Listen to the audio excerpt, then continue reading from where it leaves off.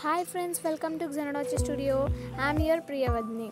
Today I'm going to show how to make a lotus flower. We need one green paper and one white paper, 7 to 7 centimeters. And let's enjoy this craft.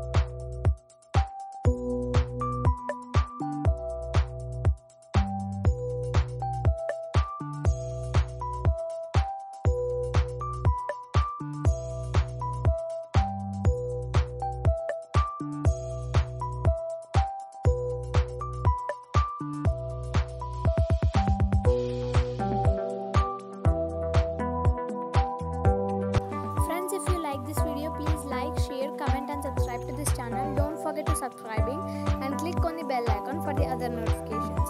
And please subscribe to our channel. We want to cross over at least 2000 subscribers. So please subscribe to our channel. Bye. Thanks for watching this video.